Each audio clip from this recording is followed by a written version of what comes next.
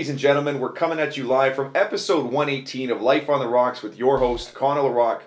Today's featured guest in the hot seat is Joe Drago. Joe, how are you today? Great, Connor, and thanks very much for inviting me. Anytime. This is past due. Me and Joe have been waiting to do an interview for quite some time. For anybody in the city of Greater Sudbury who doesn't know Joe, he was the former chair of Hockey Canada. This gentleman right now currently is the president of Foyer Inner City Home, so a local charity we work with here in the community. To start this off, get the conversation rolling, what got you started in your career, my friend?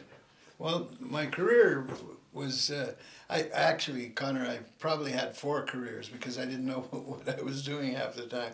But I went to Clarkson University on a hockey scholarship, and when I graduated, in my graduating year, I had planned to either try to pursue a career in hockey or to go to law school. And my coach from Sudbury at the time was going to get involved in building a school in Sturgeon Falls, and he called me and said, would you like to come and help me start a hockey program and teach? I had a degree in business, was getting a degree in business, and wanted me to teach math and accounting. So I was on the verge of getting married, which didn't impress my wife-to-be to go to Sturgeon Falls. Right. But anyway, we both decided we were going to go there, and we stayed for 5 years. So after I left Sturgeon, I got a call to come to Sudbury. Jim Smith called me to see if I was interested in coming to LaSalle Secondary School to head up a guidance department, and I did that. And I was here a short time, went to Chelmsford, and at Christmas time, the principal at Chelmsford was hired to build Nickel District. Okay. So I was jolly on the spot. I became a principal at a very young age, and that was my educational career. But in the meantime, I was coaching high school hockey and having some success, and Bud Burke was in the process of buying the Niagara Falls Flyers to move them to Sudbury. Okay. And he called me to go to lunch with him and Barry McKenzie, who I didn't know personally, but Barry was with Canada's national team with Father Bauer, and Bud was hiring him as to be the coach and manager. And he asked me if I'd join the group and become the director of operations and coach the Cubs, their junior B team. No kidding. And I did that. And the following year, Bud asked me if I'd become the general manager, and I spent 17 years with the Wolves, and Barry was the coach, and we just had 1976. They haven't had a team like that yet, but it was just a fantastic run. Probably. We had some bad years, and of course, you know, in sport, you're a hero when you win, and you're a bum when you lose, and right. We've been both heroes and bums. How was it? Like at that time too, hockey was like real. It was more raw. You could go out there and you get the goons out there, and it was probably a lot of fun. But fast forward now too, then being a former chair of Hockey Canada, how did that come to be? Well, I took a year off. My wife and I took a year off, and we traveled. And on the conclusion of our trip, we were pulling into our driveway, and a fellow that coached me in midget came into my driveway, and he said he was involved with the local junior league, and they were having some real serious problems. And he asked me if and that was the day I just got home, if I'd come to a meeting and give them some guidance and mentorship. So I went to the meeting, and it was obvious that they were in a state of they didn't know what they were doing, and the league was fledging. Players from Sudbury were leaving to go south. Nobody wanted to play here. The league was like Slapshot, etc. So I decided with Johnny, my former coach, that maybe we could restructure the thing. They didn't have a commissioner. They just had a bunch of guys that yelled and screamed at each other at meetings. So I became the first commissioner of the Northern Ontario Junior Hockey League, and we went for expansion. We brought in Timmins, we brought in Rouen, we brought in Powassan, and the league started to have some credibility. While I was the commissioner, it was very obvious that our league was not really respected and not really treated civilly by Southern Ontario. So I started to attend the OHF meetings as an observer, because I didn't belong to the NOHA or any member partner, and I was really a call in the wind. But I sat in there as an observer for the whole year. Dr. Al Morris was the president of the OHF, and he knew me from junior hockey, and he ran a junior team himself. So he said to me, you should be coming to these meetings as a voting member. I said, well, I don't belong to any association, and I'm not eligible to run for a position. Well, he had an amendment at the annual meeting that would permit me to run, and I ran for junior council and was elected. And from there, I proceeded through the OHF to first vice president, and then I was the president for 6 years. And all those years, I was a member of Hockey Canada. It's wild. So at Hockey Canada again, I had guys say, "Why don't you run for an executive position?" So I ran for the executive vice, and then I ran for the president, or the chairman, they call him. Totally. So, or go ahead. in total, I had about, with OHF and everything else, I spent 20 years with Hockey Canada. That's and wild. you know, it was just a wonderful, wonderful experience. I traveled all over the world. I met Unreal. all the top guys in the game, in the international game, and to this day I keep in touch with a lot of them. What would you say, Joe, would be, some of the things you noticed from some of the top guys in the game? Like, what were some of the traits they had, or some of the secrets that you noticed in them? Obviously, working with some of the best, you start to figure or see different patterns in them. Like, what are some of the things that these people did, or that you noticed that kind of left a mark working there?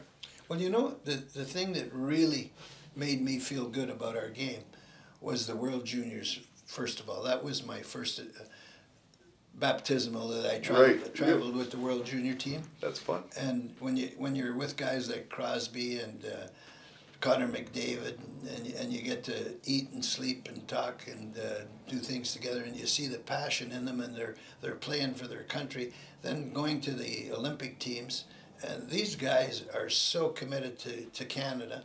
And they'd pay you to play on the team. We had guys that would call and were annoyed that they weren't invited to try out, because you can only have so many guys on a team. Totally. And there's so many super duper stars. But when you go in the dressing room after a victory, a gold medal game, and you see those guys, and they're so happy and they're so proud that they represent Canada. It just makes you. I stood on the ice for many games to get gold medals. And I'll tell you, your heart just fluctuates when you see that flag going up and the national anthem played.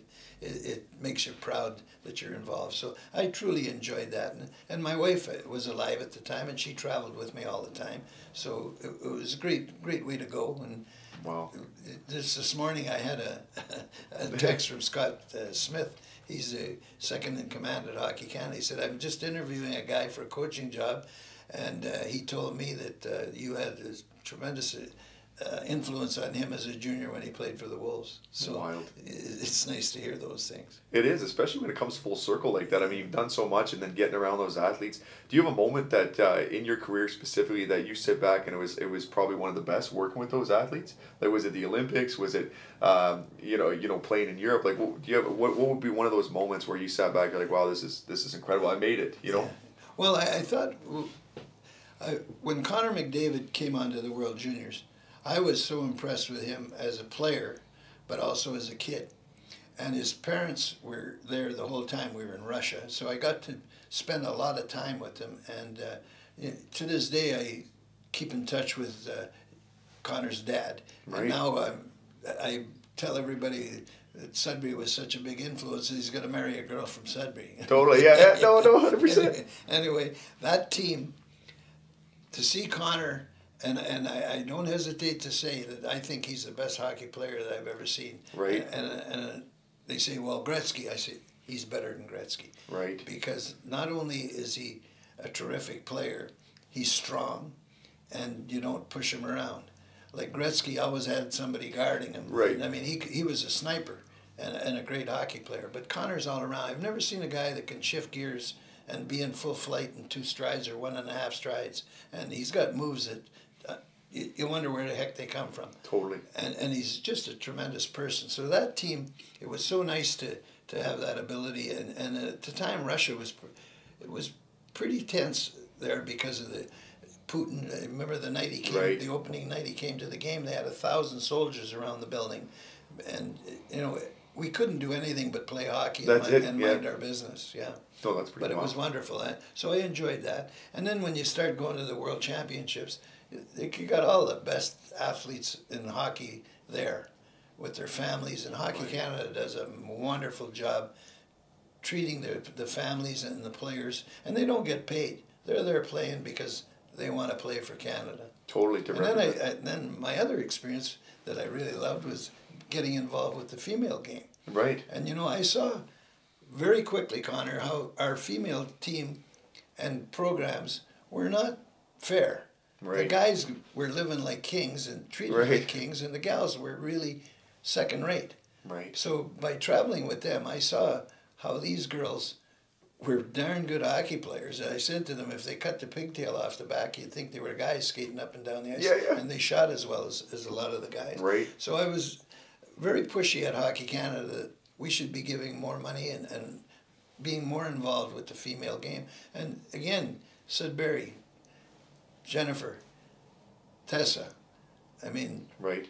We've got them right here in our own town. So it was really very, very important that the ladies' game improved, and it's first rate now. I mean, I love watching them play, and especially when they beat the pants off the U.S. I just love it. That's the best too. Yeah, you get involved, and hockey's a good community too, right? So it brings everyone in. Well, you know, I always say hockey's not a sport; it's a disease. Right. Because when you're in, I sit now, thanks to the Wolves giving me a nice seat in a lifetime. I sit there and watch these people around me. They're fanatics. I mean, they want to jump up and over the glass when there's something they don't like.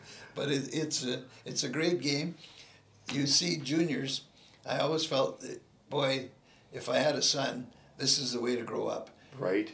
You learn how to work with people, how to be a team player, and how to know what is right and what is wrong, and it's just wonderful.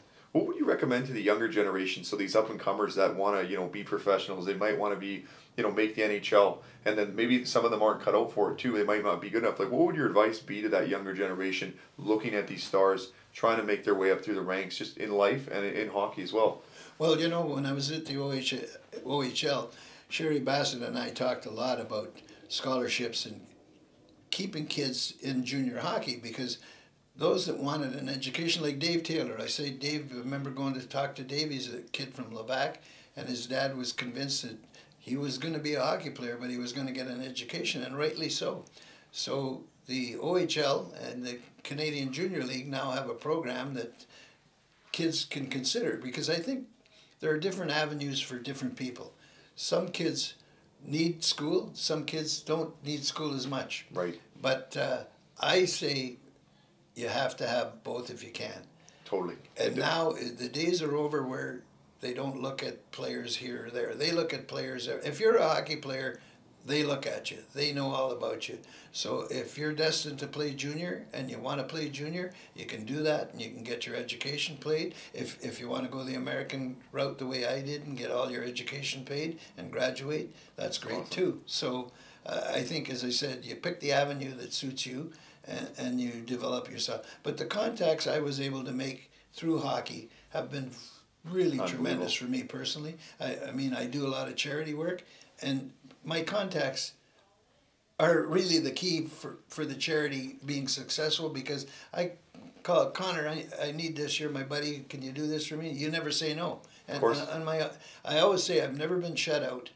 I go for a donation. I know I'm going to come out of that room with something. I might go in asking for 10,000. I might come out with 100, but I always come out with something. Right. Sudbury has been fantastic for charities, and everything is successful that you try here. It's huge too for the audience out there, Joe. You're probably one of the best connectors I've ever met in my life. I always go in there for the audience listening to. Joe is one of the best at work in the room. That you're always out there. Like, what would your advice be to people to be able to connect more and be able to have an impact? Because as you see, like you said, you have that Rolodex where you're talking to people. Hey, can you help me out? Or things like that. Like, there's a lot of people in the audience that they might be scared to put themselves out there or try to ask for things. What would you recommend? Well, I think the first thing is you have to like people. And you have to feel positive about people. Right. There are a lot of jackasses in the world. And I know a lot of them, and a lot of them might think I'm a jackass. But there's more good people. And I like to wander around. Like, if I'm in the arena, I like to talk to people. So I go out. I remember my first job as a principal. My boss said to me, you know what your role is?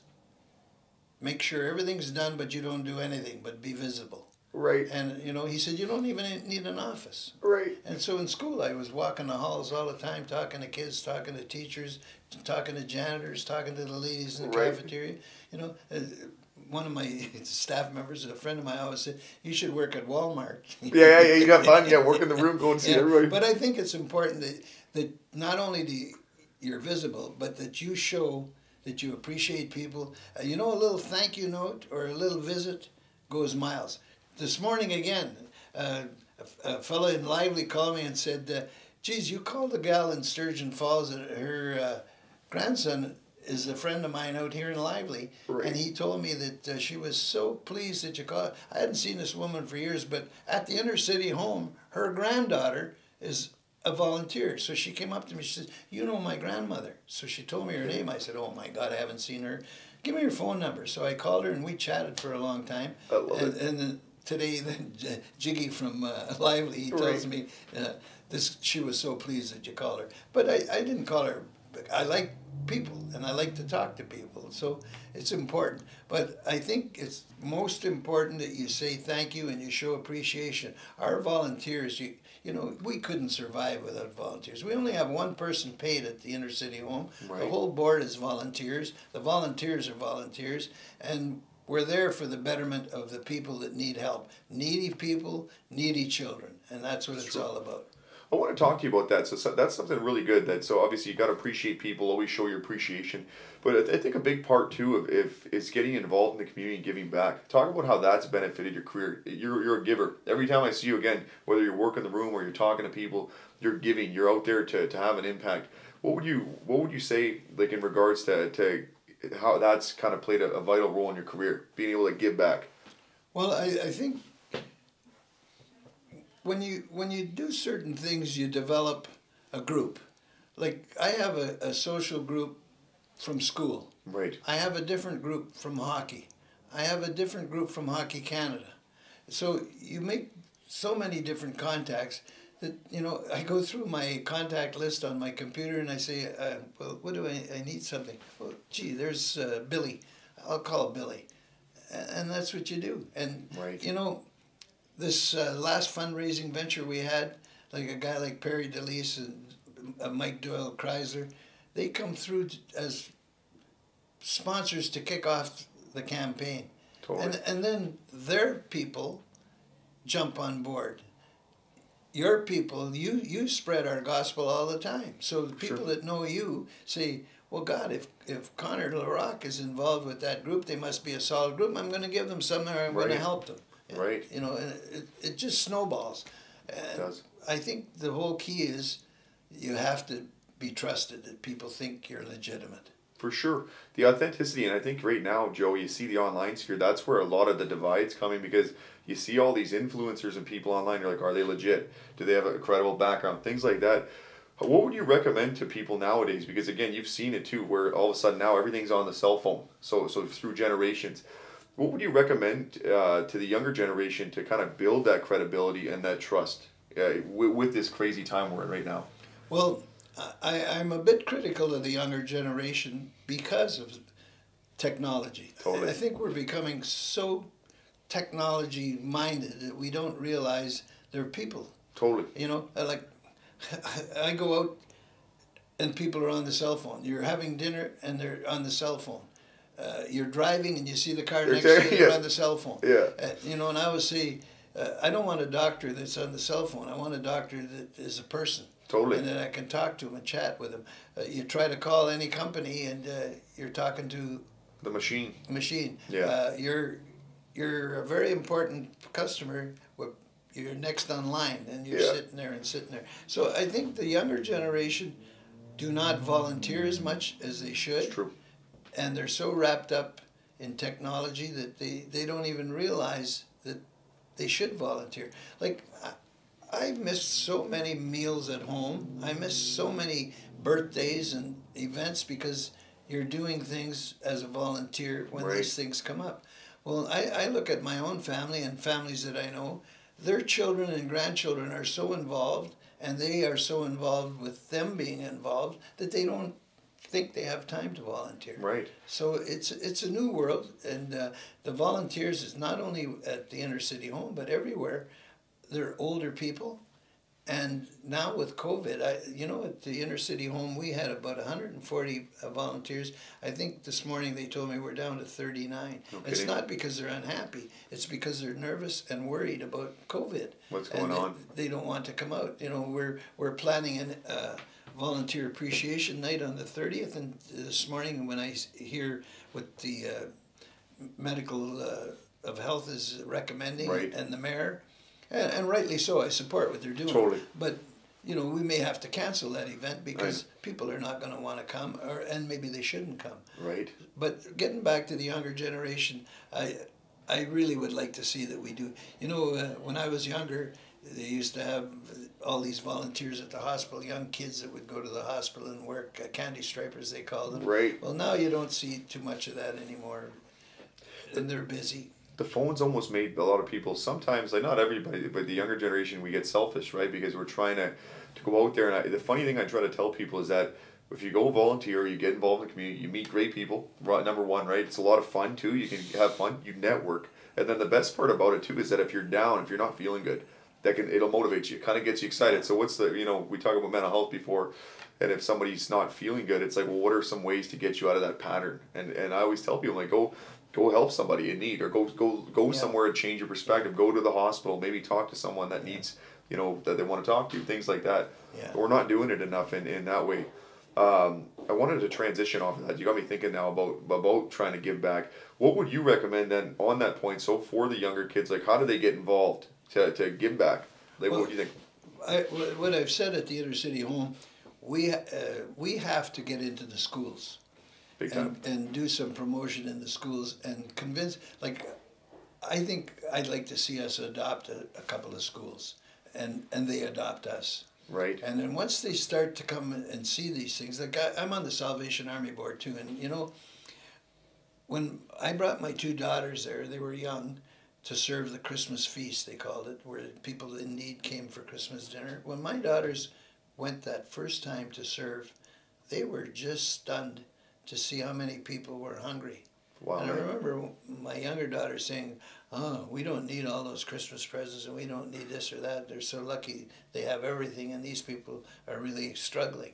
So I think if we could adopt schools, get them involved coming into the building and us going to their building and working together, and they realize, there's another world here, and we should be a part of it. And I think it'll spread, and you'll get kids becoming volunteers. It's very important that you get the help. And you can't afford to pay.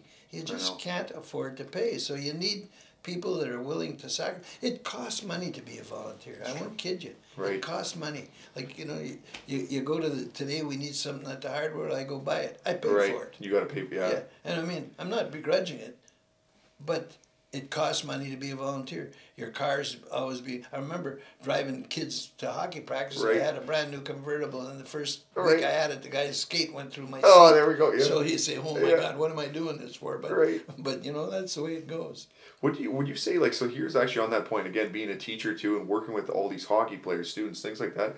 Do you think our education system's outdated a little bit? Like the whole system of how it's set up. So like, where for example, I went to university too, and you can join different groups and things, and then in school. But do you think they're not maybe engaging enough? Like the systems, I find it's a little bit outdated sometimes. The way we learn, and everyone's on a phone now, so it's different. Well, I totally agree with you, and I think that this virtual learning, to me, has been a curse for kids. I have two granddaughters now at Western, and they're just a number. Terrible. Yeah. My youngest one there, she wanted to talk to a counselor. She's told you have to make an appointment, and the appointment will be 10 minutes long. That's not the way it goes. And they're paying to go to school. Yeah, and these kids, they were not prepared the way they should have been, because the virtual learning, in a lot of cases, I thought kids were not learning at all, and they were not participating. And homeschooling, I have a lot of friends that like to dump on teachers and say, "Oh, you got a great job and you got a great pension." Right. But they're learning now what it's like to be a teacher, teaching their own children, and it's not easy. Totally. Yeah, so I think the education system has to change. It has to be more personal, and I think it has to get rid of cell phones and stuff in the classroom. Totally. Kids, I've visited schools where one kid is talking to another kid the third row over on the text. Yeah, engaged, and then they're not paying attention. Yeah. I noticed that in university, even from a different level, where I'm sitting there, I'm in my class, everybody's on a laptop. I was the only guy that always went in. I learned it from this lawyer in the city. His name's Dr. Dale Braun, really great teacher, one that left a real mark on me and students. I would show up to class, I always had my pen and paper, because I was like everybody else, they're stuck on the laptop, distracted, getting whatever dings. And that's actually what got me into marketing, was because of that. I'm like, everyone's on this phone. There's got to be something there. Yeah. What do you think? So in terms of that, so the education system being outdated, I actually want to transition off that, because I wanted to be a lawyer in my career too. You almost went down that road as well. Yeah. Can you talk to us about that? I just think it's an interesting story. Well, I had a degree in business administration, and my wife we were just going to get married. She said, I don't know why you want to be a teacher, because you're not cut out to be a teacher. You're more cut out to be in the business world. And she was a teacher. She taught a year before I graduated. And I thought probably I didn't pursue it because of my coach convincing me to come to Sturgeon Falls for a year. He said, just come for a year and help me get the programs going. And actually, I wasn't. 4 other guys that he had coached came to that school as well. So we were like a little group of old friends, you know. Yeah. But I started to coach, and I got into guidance my first year. And the second year I was going to leave, he said, what would it take to keep you here? I said, well, I don't tell you the truth. I don't enjoy the classroom, because every 30 minutes the bell rings and you run into another room. Right. I said, if I stayed in education, I wouldn't mind being in the guidance department. So he put me full-time guidance. No kidding. And the following year, I became a department head of guidance. And so I loved it. I was dealing with kids and families, and I was coaching hockey. So I thought, hey, this isn't too bad. Maybe I don't need to go to law school. Right. But, you made a lot less money, and et cetera, but that's not what life's all about, money. Well, it's about, the fulfillment side of it. No, and that's another thing I wanted to ask you too. So a lot of the time, the new generation we're coming into, that the old school mentality we always was, you got to go to school, get your education, get a graduate degree, so go to law school or MBA. What would you say to those kids out there right now that are sitting there thinking, well, I don't know if I want to go make that investment. I'm not too sure. I'm not clear. I'm a big believer myself, as I say, hey, try to go find a mentor, because I'll go try to find. So if I want to be a lawyer, go talk to a lawyer. Go get around that person, see if that'll help you. Like, what would your advice be to those students nowadays in this generation? Do you got to go to graduate school, or should you? Or what do you think? Well, you're right on what I'm thinking with my 2 granddaughters. I said to both of them, they both want to be doctors, and I said the best thing we can do is get you a volunteer position with a doctor, and both of them did for the summer. Excellent. And my youngest one, she works. She volunteered for my family doctor, and she was giving COVID shots and doing this and doing that, and then going to her first year university. Wow, great experience. It is. And she can't wait to come back next summer. He's already told me my last appointment, I hope your granddaughter is going to come back next year. And it's all voluntary, but my God, that's great on her resume really too. Eh? Totally. And then they get to know that maybe this is not what I want, or maybe it is what I want.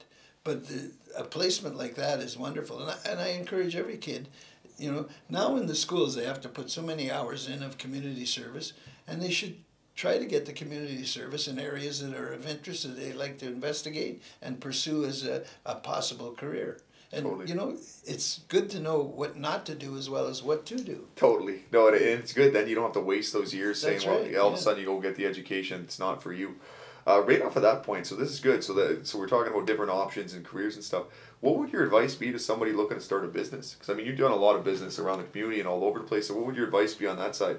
Well, the one thing I learned in hockey is if you're in business, you better be the majority shareholder. Right. Yeah, I like that. Because you can have a lot of problems with partners. Yeah. I think business is a tough go. Big time. And it's, if you want to be successful, you better be prepared for a lot of work, a lot of hours, and a lot of commitment. Totally. And, I look at guys that I know that own restaurants. You better be there, because the guy behind the counter is probably pouring drinks out of his own bottles. So yeah. You got to be sure that things are going well. I don't know. I enjoyed my business relationships because there were things that I wanted to do, Totally. But it's a tough go, and I really don't know if it's always better. Like I know some people who say, I used to have a business, but now I'm working for someone, and I don't have to worry about bills, and I don't have to worry. And now in COVID, geez, I don't know if I'd want to be in business. I feel for these guys and gals, because my God, they're not going to recover, a lot of them. They're going to be done. No. It's just too tough. And the people, everywhere you go, we're hiring. Everywhere. Bring your resume in. I just saw a sign driving here. Bring your resume in. We're hiring all positions. On the spot, too. Yeah. We work with Spark Employment Services. Spark, they're again, they help facilitate different or staffing for workers as well as workplaces. It's the same thing right now because of CERB that everybody doesn't want to go back to work. They're just collecting that. And then it's that, and then obviously the scares with COVID, things like that. But it's insane. Well, I was talking to an accountant yesterday at lunch, and he said that their firm, people don't want to go back to work. They want to stay at home and work from home. Right. So what does that mean? Buildings are going to be vacant. Totally. It's already coming up. You see it everywhere. Yeah. And people are working from home. There's no socializing with your colleagues or friendships. You could be working in a company and never meet the person that's your colleague. Right. You know, that's sad. It's not good for mental health too. No, not at all. Do you have any advice for that side of it too, so that we are in this generation? Obviously, there's been businesses impacted. We get the call all the time where the business might have to pull the plug. You're like, can you save it from the marketing standpoint to get them more business? And I've had to make that decision and say, I'm going to be totally quite honest. I don't know at this point if you're going to be able to do it. Like we'll give it our last kind of effort for it, but you see a lot of struggle with that. Going again, so with that side of it, so obviously COVID's hurting businesses. Then the mental health aspect. Something I want to touch on with you is, do you have any advice for anybody struggling with their mental health? I mean, you've been around hockey players and tons of people, you know, on that side of it. Anyone struggling, what would your advice be to those people if they're suffering mentally? Well, you know, before I came here, I went to the inner city home, and a fellow that I've known for a long time is coming down the steps. And I said, "Oh, you volunteering here?" He said, "No, I'm taking a course." Right. I said, what course you taking? Self-esteem. And I said, jokingly, I said, "God, I know you for a long time. You don't need it." He said, "If you know what I'm going through, I need it badly." Right. So, you know, they're struggling. I saw a lady the other day at the home that she was just so destroyed. She said, I can't exist. If you guys don't feed me and somebody doesn't put a roof over my head, I can't exist. Right. So they don't. How do they recover? When you go by Memorial Park, what are those people going to do in the winter? They're going to die in those tents. You can't sleep outside. Right, yeah. And they're already dying. 2 or 3 of them have already died. Right. And it's very sad. It is terrible. Yeah, you see the crosses coming up all around downtown. Yeah, it's so sad. You know, I didn't even know much about the inner city home either when I first came. And when I was asked to go to their workshop, and I went there, and of course there's just the board there and a few guests. But then I went to the home as an invite and met some of the people. Right. And the kids. That's what gets me, the kids. Yeah. And, you know, when you're trying to raise money and it's for kids, everybody wants to help you. Right. But what really got me was I guess I probably had a crappy attitude about the guy on the corner panhandling. Right. Thinking, well, why the hell doesn't he get a job? Well, maybe he can't get a job. Maybe he's got a sickness. Maybe he's an addict, whatever it is. And you get to have a different perspective on your feeling about people. And there are a lot of people that are good people that are in need. And yes, there are some people that play in the role, but there's a lot of good people I know play the role and are not legitimate. So, you know, there were good teachers, there were bad teachers, there were excellent teachers. And it's the way the world is. So you have to be a little more sensitive about how you feel and how you treat people. And a lot of people now with COVID are going to be in need of help, counseling and other things, and helping them, propping them up to gain some self-esteem again. Well, you see it everywhere nowadays too, and it's like we have that innate nature to want to judge people for that. And it's like, well, at the end of the day, you don't know their story, where they came from, and we're seeing it more so than ever. Because I see a lot of this from the mental health aspect, and I'm looking at like the numbers are rising with this, people are losing their job, and it's just creating this kind of tumble problems, right? So I'm always looking for different ways that we can engage and say, okay, maybe this is a way to give back. So how would somebody, for example, like if we want to work with the inner city home, where they want to, you know, send or donate or send services over, how do we do that, Joe? Well, if you want to volunteer, and we certainly need volunteers, you just have to call the inner city home, and they're happy. When I left, our ED was on the phone speaking to people about volunteering. We've opened the new Sudbury site now. That's great. So we need help out there. The people that come to us come from all over the greater city of Sudbury. And so we had to open the new Sudbury site because they can't get downtown. They don't have wheels. Right. They don't have bus passes. They don't have transportation of any kind. The other day at the home, I saw a lady with 3 bags on the floor, and her husband was getting 2 more bags because you get food for individuals. Right. And I said to them, where are you going to go now? She said, we're going to walk to our home. Where do you live? Gatchell. They were going to walk from the inner city home to Gatchell, carrying 5 bags. Yeah. And there's cans in there and heavy foods, you know, but they don't have a chance if somebody doesn't help them. It's true. Yeah. So, you know, I think if we can get people to volunteer, and I'm so pleased, you know, I spoke at the Legion one night, and a guy came up to me and says, you know, I give a donation every month off my paycheck to a certain organization. He said, I didn't know about the inner city home. I'm going to give my donation there now. He said, would you be willing to come and speak to our union guys? I said, I sure would. And hopefully some of them will decide to take money off their check monthly. It's just a small amount, but every amount becomes a bigger amount. It all adds up, right? There was a guy walking by the house one day. I was outside with the ED, and we were looking at putting signs up on the lawn. And he stopped and he said, I saw your press release the other night. He said, and I can't volunteer because of my job, but I'd like to help you. And he handed us $100. Ever nice. And you know how many people go by that house and drop off $20, $30?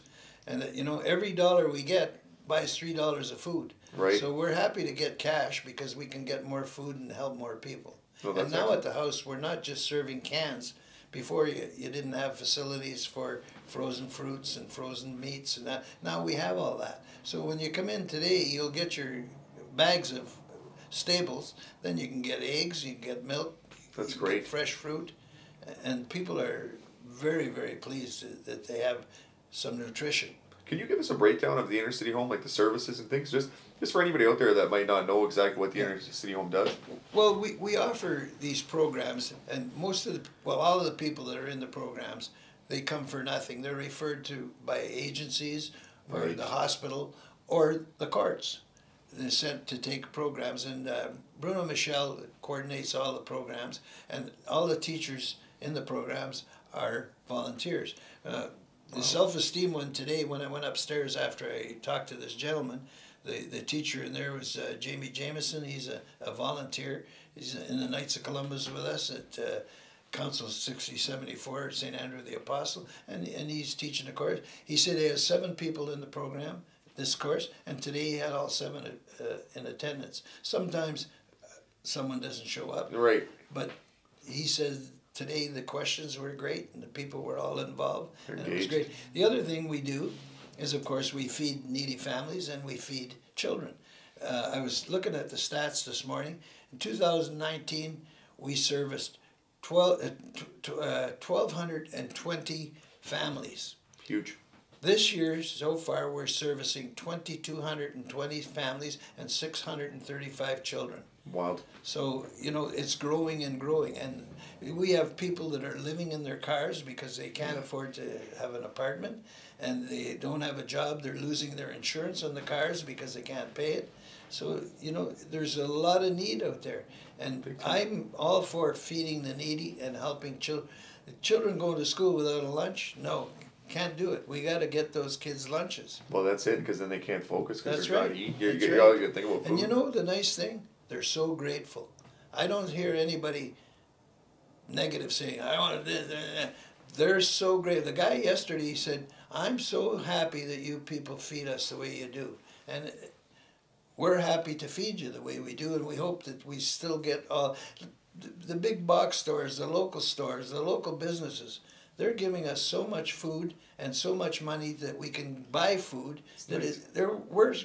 Today Bruno said to me, gee, we got a real big load of bacon coming in. Right. So give them 2 bacon. Yeah, get them excited. Yeah. I mean, because you can't keep it. No, give exactly. them 2 bacon. Yeah. I was gonna ask you on that, Joe. So something I think this generation specifically, I don't know if this was the older generation as well, but they don't practice gratitude, being grateful. A lot of us are ungrateful. We live our lives, and I find one of the best ways to kind of, you sit back and say, wow, like we have a roof over our head, all these things.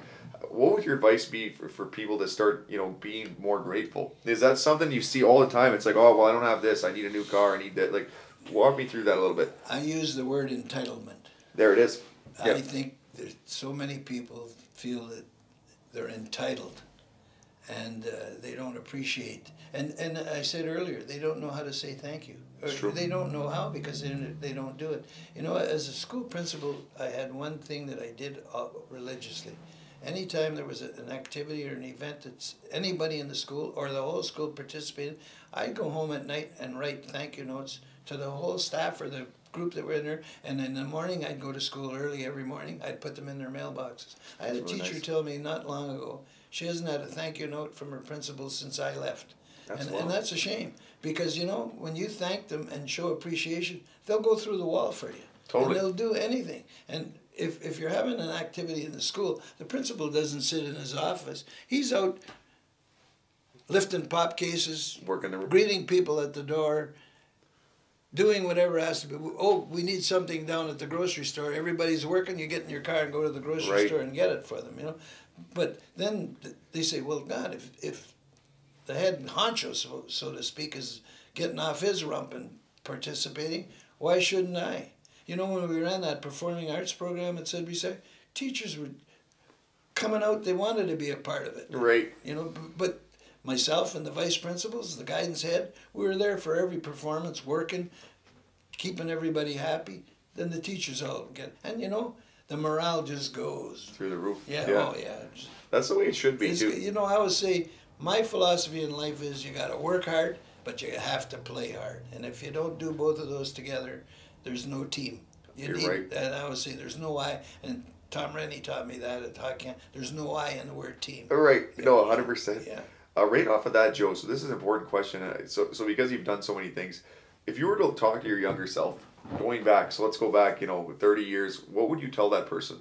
If you had any pieces of advice or golden nuggets, things that you've learned in your life that you could offer to other people that you remember?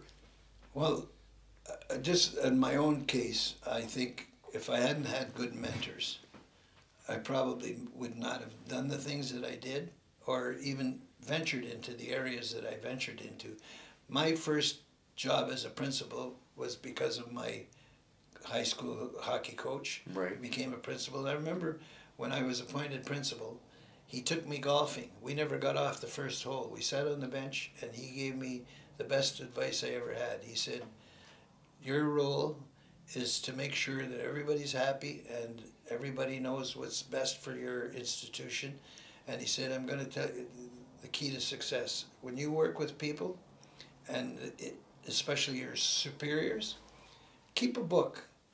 And in the book, the left page says things to do, and the right is things not to do that you see that person who supervises you, how he operates. I still have a book like that. Wow. And, you know, you learn a lot of good things that, hey, that's a good trait, I should be doing that. But that's not the way you treat people on the other page, and that's not the way you should handle a situation like this on the other page.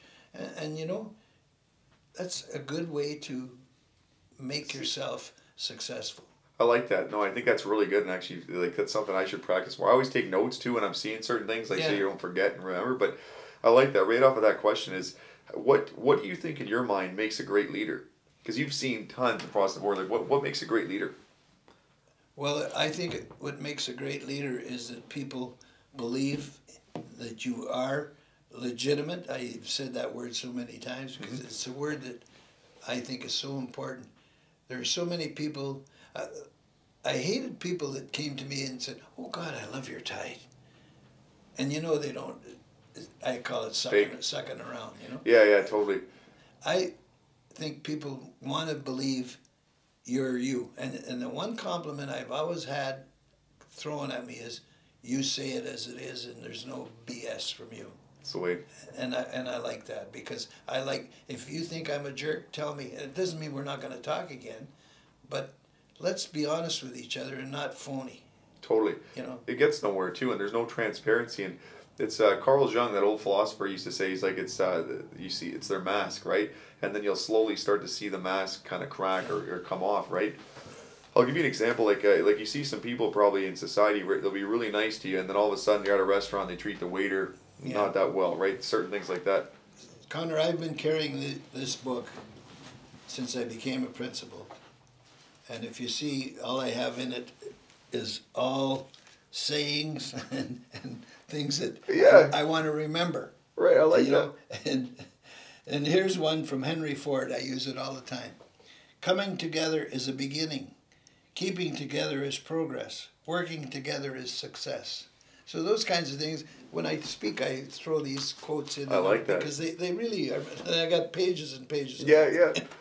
Who was somebody growing up that really inspired you? Maybe My coach. the coach. Yeah, you know, I did the eulogy at his funeral, and he was my mentor.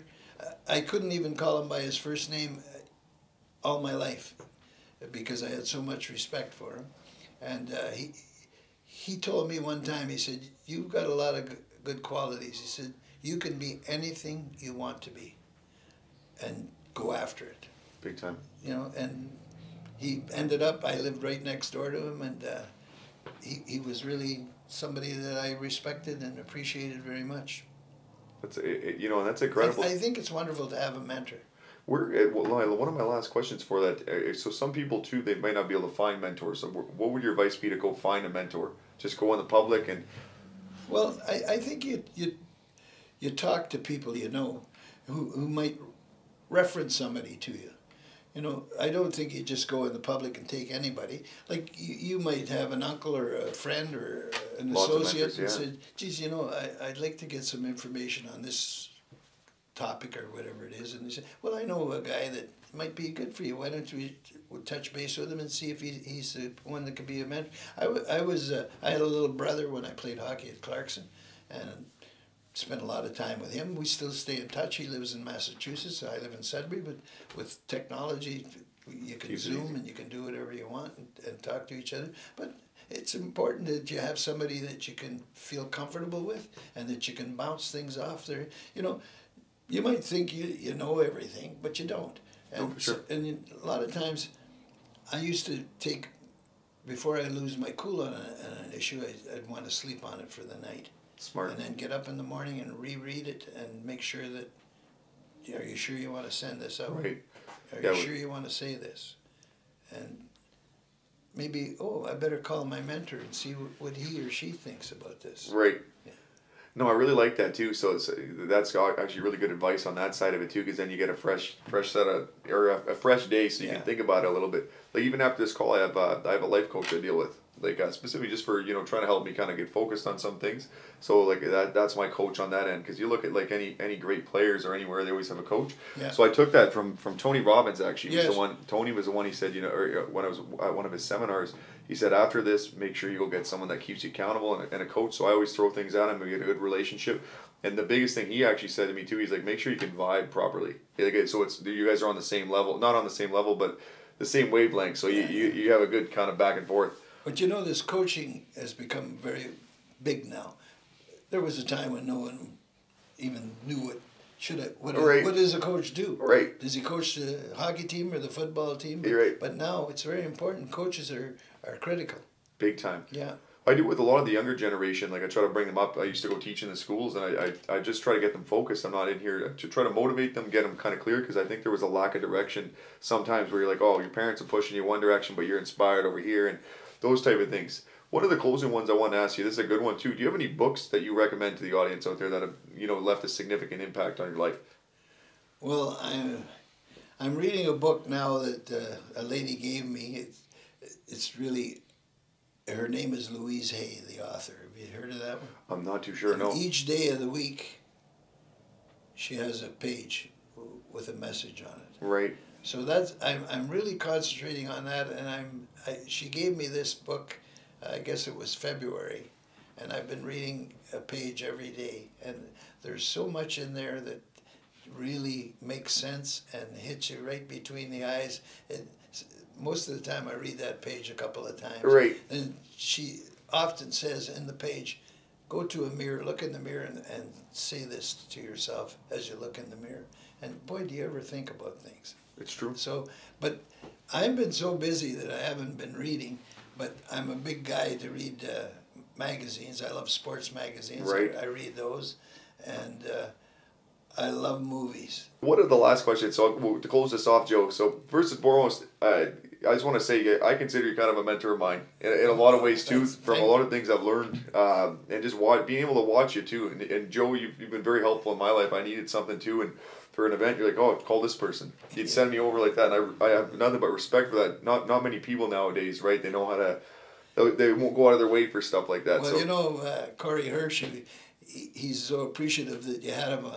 And I see he's got a big job now in the NHL. He's doing the Seattle broadcast. That's great too. Yeah. So, but he was pleased that we called him and you got him on your podcast. And the thing is with those guys like that too, they're just real. Even like Theo Fleury, like I built a good relationship with him after. Well, you know, I didn't know him, but after dealing with you and going on those sites, I was really totally impressed with him. He really real deal. They're very raw too. When I talked to him, spiritual, and it was interesting at first when I first interviewed him. You get a different kind of feeling for people too, right? And just the way he was, and you felt a good vibe off him. He's done it and he knows, and he's like, well, don't stay in your head. It's like get outside. Well, the other thing that was nice about your was that you had a real variety of people. They weren't all hockey players and jocks, you know. No, for sure. It was very, very good. I enjoyed that very much. I appreciate it. We're gonna do another one too. I'd like to do one live, like in person. Yeah, that would be good. It'd be nice, like it's the only thing is coordinating with everybody. Yeah. Maybe do one live at like a Caruso Club or something, you know, and I think you'd fill the place. I think it'd be really good. I think people need it. So, and I wasn't expecting it to go where it did, like really into that dark place to really showcase to people. We had a lot of feedback from it at the end. Well, one of the best guys I've ever worked with is Tom Rennie, right? CEO of Hockey Canada, and you know he'd be willing to come here anytime and help us out with an event. We'd love it. I'd love to do it. We'll do one. We're past due on that one too, Joe. Well, Tom's he's a first-rate guy. I love to hear that too. Yeah. No, well, first and foremost, I just want to say, Joe, thank you for coming on my show this afternoon too. Juanas, you've done a phenomenal job in your career. Again, you're somebody I look up to, and just the way you work the room. That's something and I say that in a good way. I like that, the way you're able to go and you move, and that's always been something that inspires me to go out in the public and be able to give back. Do you have any closing remarks that you'd like to close off with? No, well, I was very happy to have a chance to sit down. I guess I rambled a lot, but no, it's nice to reminisce and to talk and to throw out your feelings, and I appreciate. I really want to tell you honestly how much I appreciate what you do for the inner city home, because we could not survive financially without the things you do for us. Honestly, I appreciate it. I'm glad we connected too. I'm glad that we're able to give back on that, and it's like you said, it's when you can help, you help, right? And that's always been something, and it's to find the groups and get to work with you guys and your great board. We can't thank you guys enough too to allow us to help you guys out as we can. Stay tuned, guys. Actually, we have a really nice video going to be coming out, which you're in it, Joe, too. So I'll send that to you this week. But no, thank you for everything, and we're very appreciative to work with you as well.